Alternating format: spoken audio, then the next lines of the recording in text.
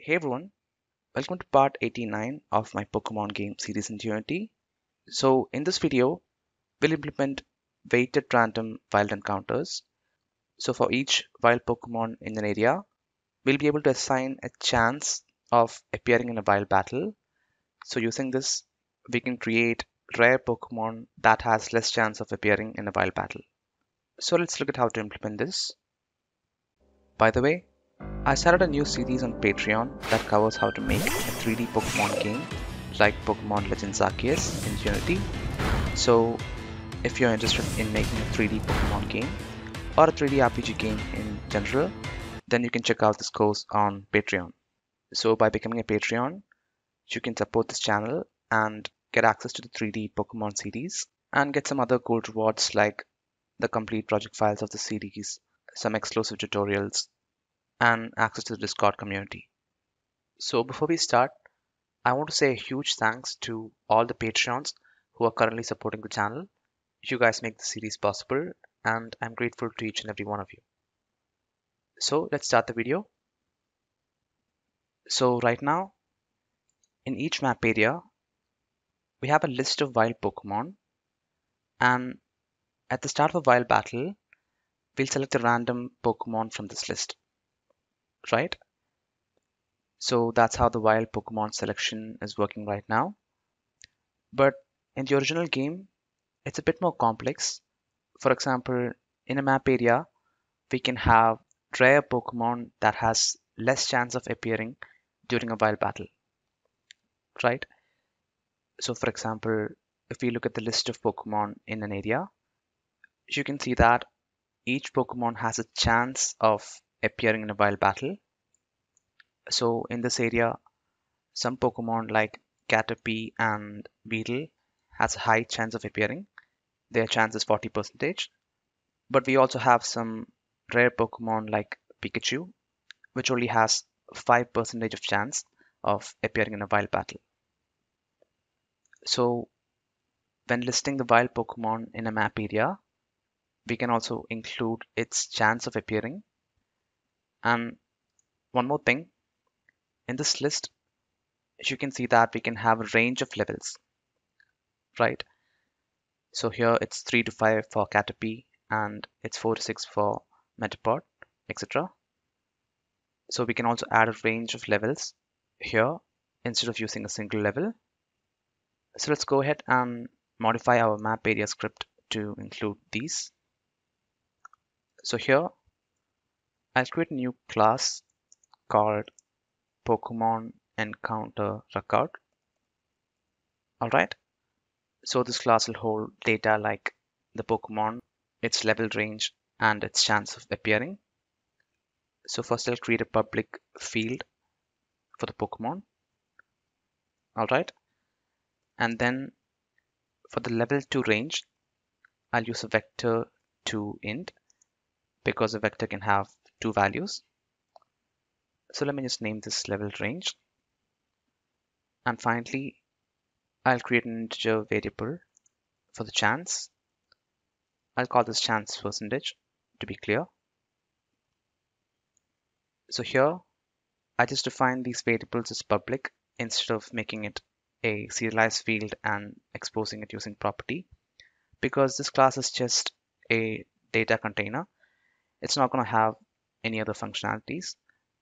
So I don't mind making it public. All right. So let me also make this class serializable by adding the system.serializable attribute. Okay. So now in the map area, instead of storing a list of Pokemon, we should store a list of Pokemon encounter record. All right. So now we'll have errors over here. So for now, we can just comment all this code and we can just return null from this function so that we don't have any errors. Okay. So now if you go to Unity and select a map area, you can see that we have these three fields. All right. So next, when selecting a random Pokemon from this list, we should also consider its chance of spawning, right? So how can we do that? So let me explain what we're going to do with an example. So let's say these are the list of Pokemon in our map area. So what we'll do is we'll convert this list into a weighted list like this. So in this list, each Pokemon will have an upper and lower range for the chance. So for Pidgey, it's 0 to 40. For Rattata, it's 40 to 80. And for Pikachu, it's 80 to 100. Okay. So if we create a list like this, then we can easily select a random Pokemon from this list based on their chance by generating a random value between 0 and 100, right? So let's go ahead and create this list. So in the Pokemon Encounter Record class, I'll add two new properties. The first one's going to be called chance lower. So this will be the lower chance. And the second one will be called chance upper. Okay. And then in the start function, we have to calculate the upper and lower chance of each Pokemon record based on their chance percentage. So let's do that. So here I'll create a variable to keep the total chance. So let me set it to 0 by default. And we'll use this for calculating the upper and lower chance. So first, let me loop through all the wild Pokemon records. So I'll use a for each loop for that. All right. And for each record, we have to calculate the lower and the upper chance. So the lower chance will be equal to the total chance, and the upper chance will be equal to total chance plus the chance percentage of the record. All right. And finally, at the end of the loop, we'll increase total chance by the chance percentage of this record. All right. So if this is confusing for you, then look at this example again. So here, the lower chance for Pidgey is 0 and its upper chance is 40. And after that, the total will be 40, right? So next, the lower chance of Rattata will be 40 because it will start from the total, and its upper chance will be the total plus its chance percentage. So 40 plus 40 will be 80. All right. So now the total chance is 80, and that will also be the lower chance for Pikachu, and its upper chance will be 80 plus 20. That's 100. Okay. So hopefully this example will help you understand what we're doing in the code. So this will calculate a lower and upper chance for each Pokemon. So next, we can easily select a random Pokemon based on its chance by generating a random value between 1 and 100 and taking the Pokemon where the random value falls between its lower and upper value. All right. So first, let's generate a random value between 1 and 100. So I'll use a random.range function. And for the min, I'll pass 1. And for the max, I'll pass 101 because the max is exclusive. All right. It's shown as inclusive over here, but it's actually exclusive for the integer version of this function, which is what we want to use. Okay. So next, from the wild Pokemon's list, we should find the Pokemon whose chance range contains the random value that we generated. So for that, I'll use the first function. So we have to import link in order to use the first function. And I'll get the first Pokemon from the list where the random value is greater than or equal to the lower range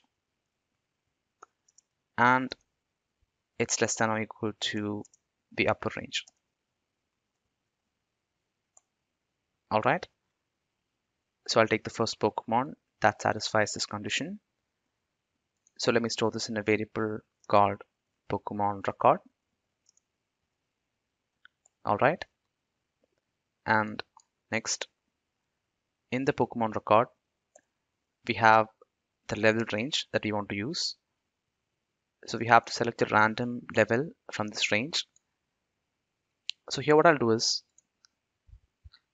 in the level range, if only the first value is given and if the second value is left as 0, then I'll take the first value as the level. Okay. Otherwise, if both values are given, then I'll find a random level between those two ranges. So in this way, we can specify both a single value and a range. So first, let me store the level range into a new variable just to keep the code short. All right. And if level range dot y is equal to 0, so if the second value of the level range is 0, then we can just use the first value. All right. And otherwise, we have to select a random value between the two ranges, right? So let me use random.range and get a random value between level range.x and level range.y. And by the way, here I'll add 1 to the level range.y because the second value is exclusive. Okay, so let me just store this into a variable called level. So now we have the Pokemon and the level. So let's create a new Pokemon object with those data. So in the constructor, we have to pass the Pokemon and the level. So I'll pass Pokemon record dot Pokemon for the Pokemon. And for the level, I'll just pass the level that we computed over here. Okay. So now we have selected a random Pokemon based on its chance from our wild Pokemon's list. So next, we just have to initialize it like before and return the wild Pokemon. So let me get rid of the comment in these two lines. Okay. And let me get rid of this code.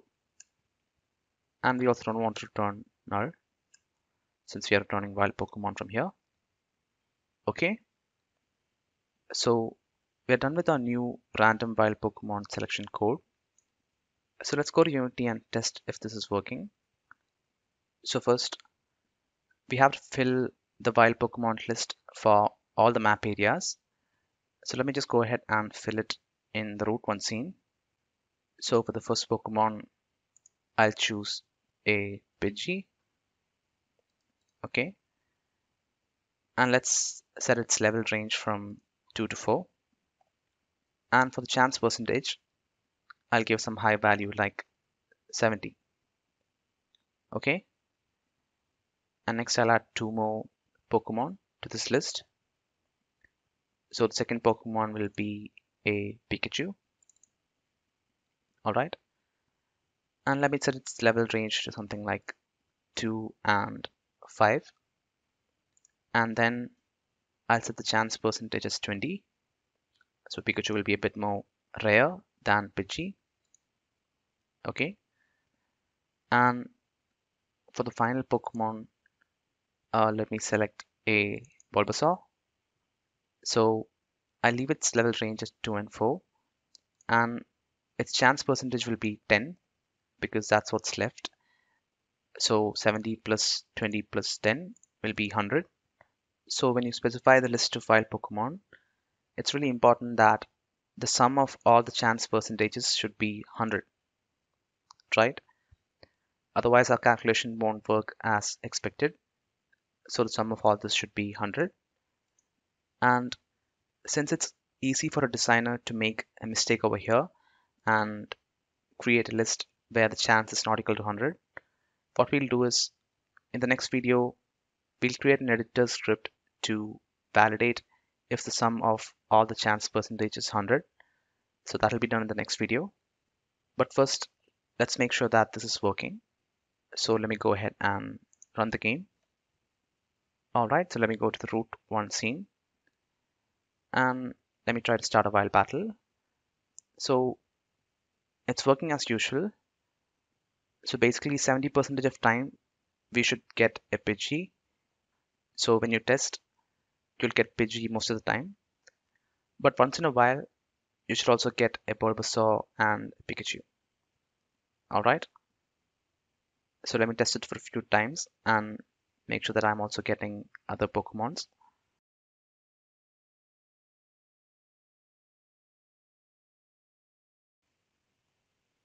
Okay, so after getting lots of Pidgeys, I finally got a Pikachu. So the Pikachu is a lot more rare. So our random wild Pokemon selection formula is working as expected. So I'll stop the video here. If you think this video is helpful, please leave a like and consider subscribing to my channel. That'll really help me out. So I'll see you in the next video.